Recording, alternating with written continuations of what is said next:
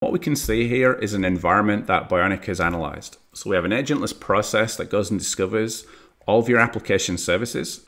We can then also map out all the dependencies of these services and how they're interconnected. So we can see this JavaScript service actually accesses Twilio. And so Bionic can map out your entire application security posture and show you all of your attack surfaces and dependencies. And if this changes through a code change or a configuration change, we're going to update that for you. One thing we can do is we can ask what the risk score is, so we can scan the posture and the architecture for risk. So you can see here we've got a WebLogic service that's got 97 as a risk.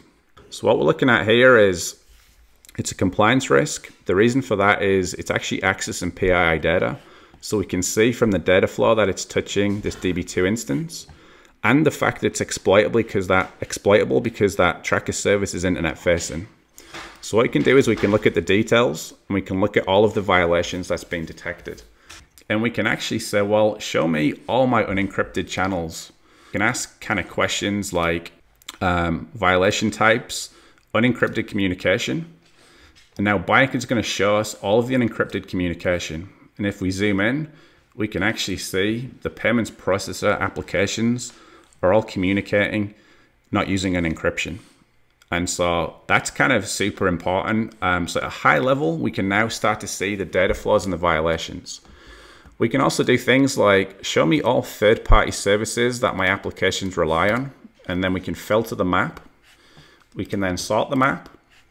And here's all the third-party applications my developer and engineering teams access. And then I can say, show me all the services that connect to these services. So now I can start to see, like I've got some services that have high risk that are actually accessing third-party services.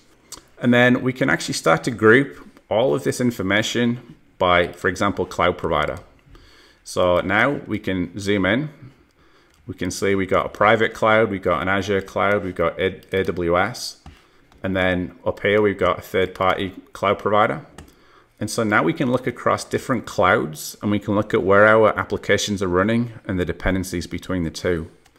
We can then also overlay regions and zones. So if you want to know which applications are running in what region and whether you've got failover, you can get a granular view of all of your application with this logical grouping. You might not want any of that. You might just say, show me my business applications, in which case now we can show at a high level how the business applications communicate. And again, we can drill in and we can see what's going on there. One thing we can also do is we can show you a bill of materials for each service. So we can provide exactly what's going on for every service. So this tracker service, we can show you where it's deployed in the cloud. We can show you all the security violations. So for example, it's not using input validation, which would breach CIS. It's not using encryption, so that would breach PCI. And also it's got reused credentials, and that would violate NIST. We can show you an entire change log for this particular service. So if you want to understand drift, so for example, when this service starts to create new dependencies or it's accessing new libraries like struts, or for example, a different version of Log4j, we can show you that. We can go into the databases and the tables that this service is using. We can even go down to the columns, and that's how we infer the data flows. We can show you all the APIs that are exposed by this service, the dependencies, and then all of the libraries that make up this particular service. So in recent events, we could say, what version of Log4j is this using? And we can see it's 2.14. All of the violations and risks are stored here, and we provide out-of-the-box integration. So you can open Jira tickets and then assign it to a particular Jira instance, give it a title, and then assign it to your engineering teams.